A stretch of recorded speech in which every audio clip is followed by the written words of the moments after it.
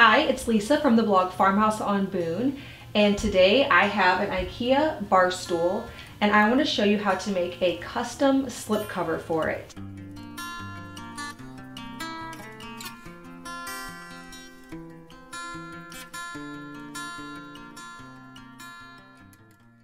I had a friend approach me and she is doing a kitchen renovation. And she saw these bar stools at IKEA and she liked the shape, but she wanted something a little more custom for her style. And so she chose a ticking stripe fabric and asked if I would make a slip cover for it. I wanted to make something pretty basic, not very frilly, but I liked the idea of adding a tailored pleat around all four corners. And so this is what I came up with for this standard IKEA stool, which I will link in the description so that you can get your hands on the exact same stool if you want to make this pattern. So it has a pleat on all four sides, kind of a basic drop down here with a seam here. So it's very basic, not too complicated. I want to show you how I constructed it. For the cut list, this top piece here is going to be 18.5 inches wide by 31 inches long because it goes over the top and comes down the back. If you're using stripes for the top piece, you're going to want to cut them so that they go vertically. For the seat piece, you're going to want to cut a rectangle that is 18 inches wide by 20.5 inches long. And I'm actually going to show you how to angle that in because this seat goes out in a V so that it's 20.5 inches at the bottom, 18.5 at the top. So I'll show you how to cut that. But for now you can cut it into a rectangle and I'll show you later how to angle it in. For the two side pieces on the arm here, you're gonna want to cut two pieces 4 inches wide by 15 long. You want the 15 inches for the stripes to go vertical. And then for the bottom piece that extends all the way around in pleats, you will want a piece that is 9 inches long by 94 inches around. Now for me, I had to attach two pieces together because I had no continuous piece that long. And I actually put the seam inside the pleats so that you can't really see it. I will show you how to do that. I'm gonna go ahead and insert the cut list here so that you can see what all you have to cut. You can maybe take a screenshot of it. Also, all this information is available on the blog, farmhouseonboone.com, with more details and links for this specific project. I'll also link everything in the description below. But there is your cut list. I've cut all the pieces out already. I have my seat piece, which is 20.5 inches wide by 18 inches long. I made sure to run the stripes vertically. I have my 18.5 inch wide by 31 inch long piece that's gonna go right here. My two side pieces, my bottom panel pieces that will pleat, but they're apart, and I'm going to sew them together, right sides together, so that they're one nice long piece. So I'm gonna sew right here so they'll be connected. Then I'm gonna put that seam inside a pleat so that you can't see it. I'm going to show you how to angle in this seat piece because it's 20.5 inches long at the bottom and it needs to be 18.5 inches long at the top. So basically what I'm gonna do is I'm gonna fold it in half and then I'm going to start in 1 inch because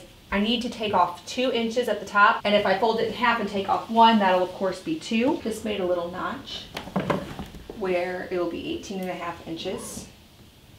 And then I'm just going to start angling it in from this notch and then make a slight edge all the way down to the other end where I want it to be 20.5 inches.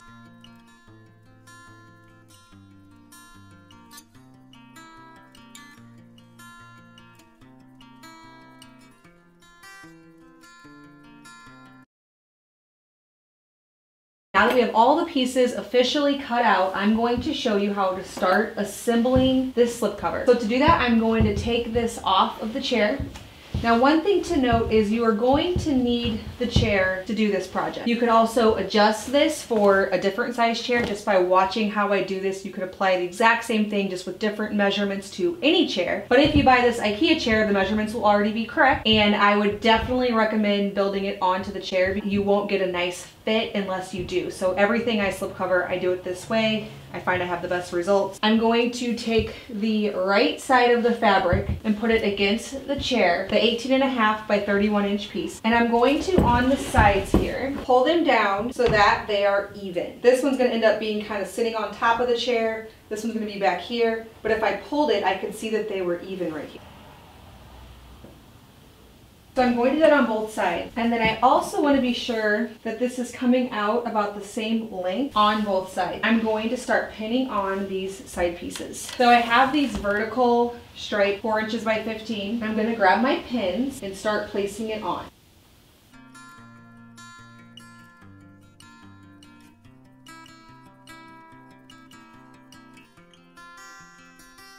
Now a little pro tip here, when you're going in your machine, you're going to be sewing with this edge against the measuring thing. So you want your pins to all go like this, or you're going to have a hard time pulling them out against where your machine is. So I'm going to carry the pins around, and now they're going to go down this way, so that when I sew around like this, I can pull the pins out as I go. Now this part is not going to be super tight like with the wingback chair that I slip covered, which I will link in the description box below. But I wanted these to have a little bit of a looser, more casual fit and not be so tight. I'm not pulling hard, it is snug, but I'm not pulling super taut either.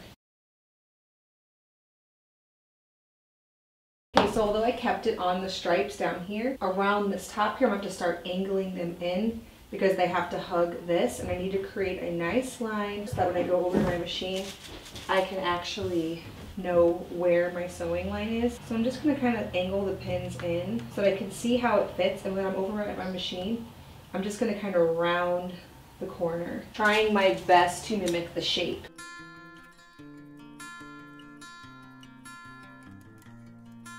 This right here, when I go to my machine, should give me a nice line.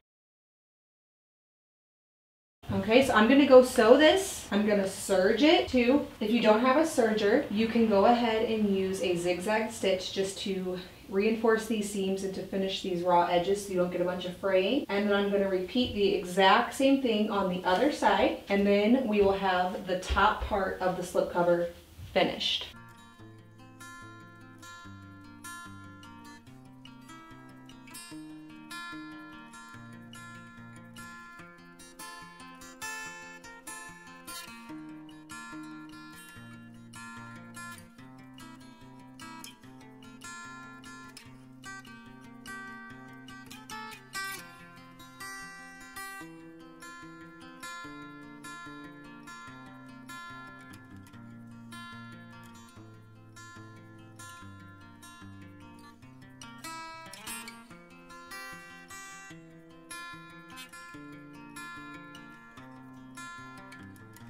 So I've got the top, front and back piece sewn together with the sides. I'll do a little close-up so you can see the shape and how everything turned out on the inside. We're going to turn it out, see that it fits, and then start working on the next part. You always, with any slipcover project, want to periodically make sure that you have the right fit before you start attaching more pieces, because right now it wouldn't be too big of a problem to fix. You just have to redo the top part.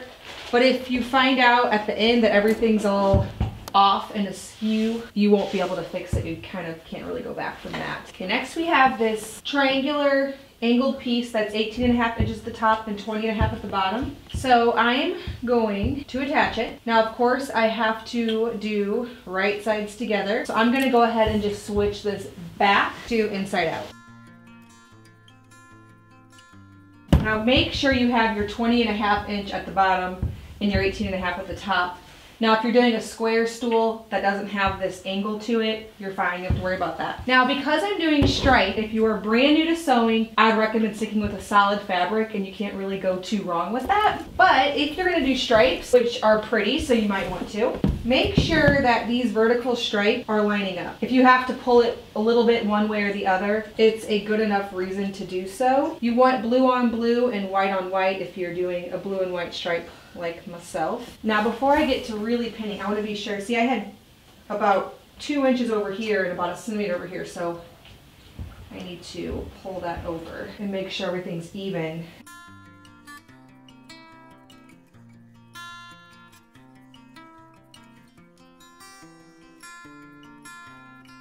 Okay, I want to talk a little bit about this part where the top front piece meets the seat and meets the side. So this part could seem a little tricky. It's really not too difficult. So I'm going to get close up and show you how I pinned it. I took the side piece and kind of extended it down along this side piece and then angled it to where it's also getting the front top part of the seat piece, if that makes sense. So I'm going to sew this across about to here, and then I'm going to bring this down like this, and this will be the area that the bottom panel attaches to. So let me show you the same thing on the other side. So you can see on this side, I already sewed the side to this piece, like this. And I'm just bringing this like this. And when I put the pin on, it's not gonna lay flat because the pin's on it, but once it's sewn, it will. And then this will be what I can attach the bottom panel to on this side. So first I'm gonna go over to my machine and this is already sewn, so I'm just going to, when I sew the seat piece to the back piece, I'm going to extend it like this for that to happen. I have sewn this long piece together. That's going to be the panel around the front. I want to hide the seam inside the first pleat. So if you're brand new to making pleats, I'll give you a quick intro. Basically, I'm going to measure from this middle line, which is going to be where I want my pleats to meet, 2 inches this way, 2 inches this way, and I'm going to press a seam at both 2-inch spots and then bring those together in the middle. So let me show you close up just what I'm talking about. Measuring 2 inches this way, and I find that that lands right here. So along this line, this is a benefit of using lines for pleats. I can fold all along the line and press it like this. Then I'm going to go to the other side of this seam right here, and I'm going to find 2 inches. It goes right here along this line. So I'm going to go ahead and do the same. Just press a nice crease in it. I'm going to take both of these creases that I've pressed and bring them in to my middle line. And I'm going to again press them down. After I've done that, I'm going to add a pin like this here, and then do the other side.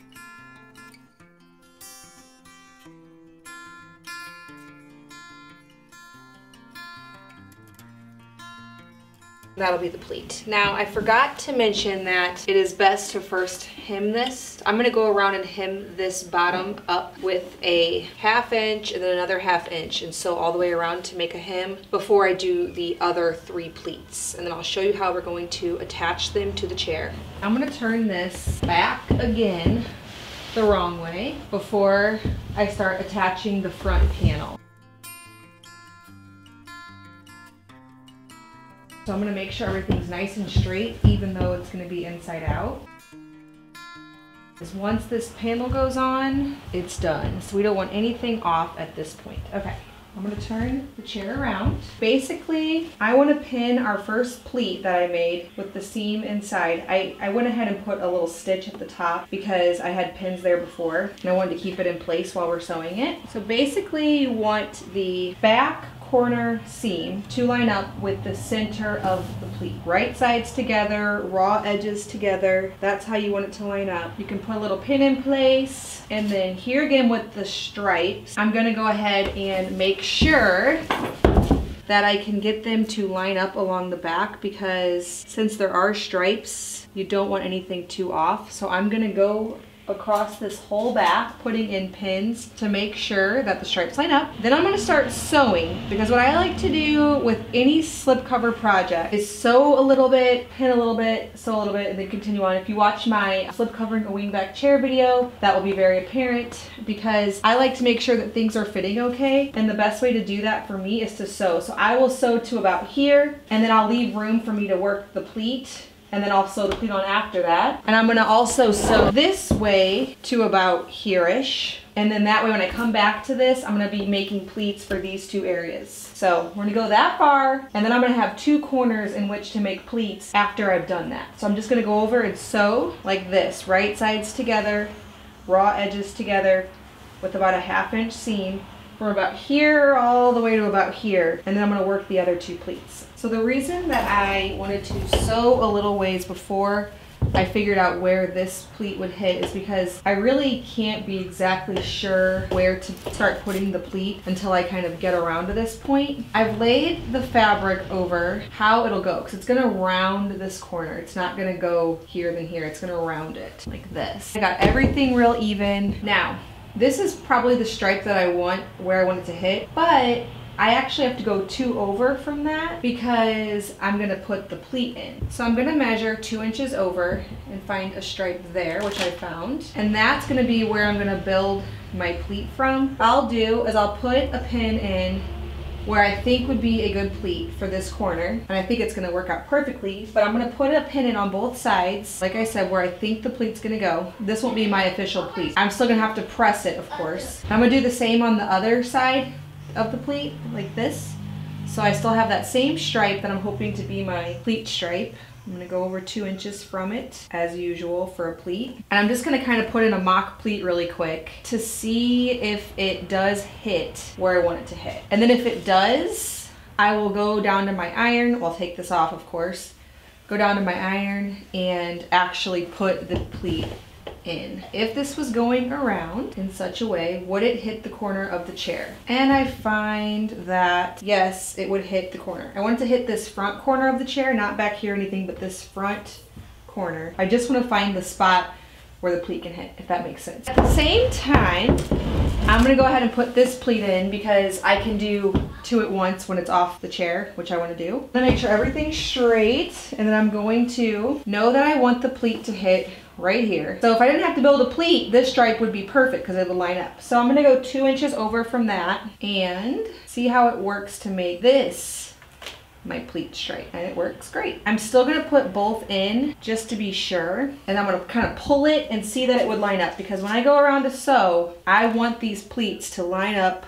perfectly with this back seam. I'll put this in here. I'm afraid I need to move it over just a little. See, it's coming too far this way. So I'm just gonna scooch it over a little bit, that, and make this stripe the pleat. Put both pins in, pull it taut, and see if it lines up. And it does. So now I'm gonna go over and press these 4 pleat spots, and then I'm gonna sew them on, and then I'm gonna show you how to do the last pleat. I've sewn on the pleats that I just showed you how to make, and now I'm to this last part where I have these ends. And so what do you do with that? Well, what I'm gonna do is bring it to the corner of the chair, and then I'm going to add on 2.5 inches to this, and I'm gonna trim. And the reason I added 2.5 is I know I want 2 inches per side for the pleat, but I also have to account for the fact that I'm going to add a seam allowance. And you wanna be sure to have plenty so you can make your pleat here. Okay, so I'm gonna do the same thing for the other side. I'm gonna add on 2.5 inches. I'm going to take this off my chair and go sew these together like this, right sides together. Then I'll be ready to put on my last pleat, sew it in place, and be done. Sew these together, right sides together, and serged it so that there would be a nice finished edge. In a perfect world, because I cut it 2.5 inches longer and sewed it, I would just put the pleat in right at the 2 inches that you would expect.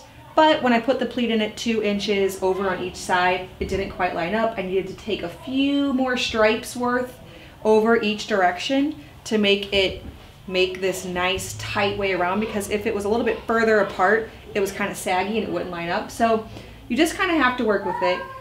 It might be right at 2 inches like your other pleats, it might not. The pleat will look the same either way, it's not a big deal. It's just that you need it to line up and be tight around this corner. I've pinned that in place. Then I'm just going to kind of pull it down like this. It's gonna, like I said, both corners kind of round front. So I'm just gonna take my machine and I'm gonna stitch around like this.